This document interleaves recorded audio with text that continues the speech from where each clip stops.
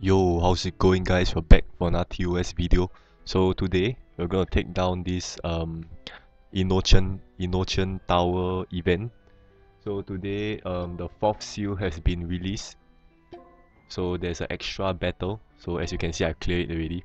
But then I kind of like did it in with two different teams, right? Like I do 2 stars, team leader, different from ally, and then 5 attributes as one battle, and then 10 rounds in another battle. So I kind of thinking like, oh, 3 star is like kind of impossible, eh? But then I kind of like thought of one team. I was like, I think this team might be able to make it, and yep, I made it. So it's actually this Santa Claus team. So as you can see, the main card in this team will actually be Santa Claus as leader. That one is a must. And then Cassandra for damage boost, and then Endor doing the finishing blow. Right, so as you can see, these two paladins in this battle actually is not really helping much at all. It's just there for the achievement. So because you need a light card and a earth card to complete all 5 attributes.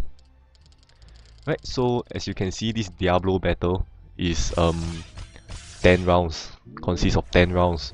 So which means that you only can clear this achievement if you sweep through the whole battle, which means one battle you clear it in one battle in one battle kind of thing, right? So yep, basically you have to just sweep your way through all the way to the boss. In fact, you have to kind of like one hit kill the boss in order to get a 3-star achievement, because by the time you reach Diablo, there will be the 10th turn. So if you take more than 1 turn, there will be 11 turns, so you miss the achievement. Right, so I can take my time to slowly talk about my team, because not in front, the front view battles are nothing but mobs, mini mobs. So yep, main thing that you need to take note of for this team is that when you reach Diablo, try to have more water runes compared to any other these runes on the board, because you are using water to attack, right? So as you guys know, Diablo will come out with 5 attribute, and then only water attribute cards can damage it. So basically Endor is giving the free 3 rolls, and then Cassandra will be the one dealing the final blow. Right, so as you can see, battle 8 now, onwards, I'm gonna try to attack using all the elements other than this water, because got to try to conserve the water runes.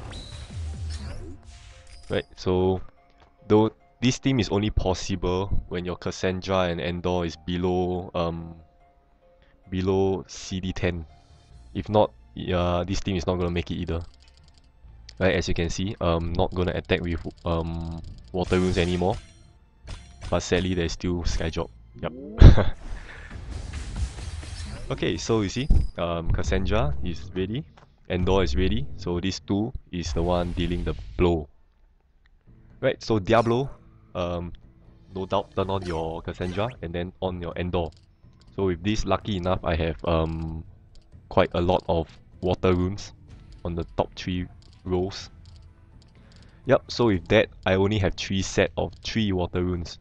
So other than that, I'm just gonna use Tati's combo multiplier to boost up my attack all the way. So as you can see, my cards are all dealing 1 damage except for Cassandra. Done. Yes. So right, Rainbow team 10 rounds clear is possible. Yeah, don't think it's not possible. I at first thought it was impossible, because the first thing I thought of when I think of Rainbow deck, the first thing I thought of is Hades Enchantress team. But then nah, I didn't make it, so I only got 2 stars. So with this team I got 3 stars. Yes. So yep, gonna end this video here. Hope you enjoy it, and then I'll see you guys in the next video. Bye bye.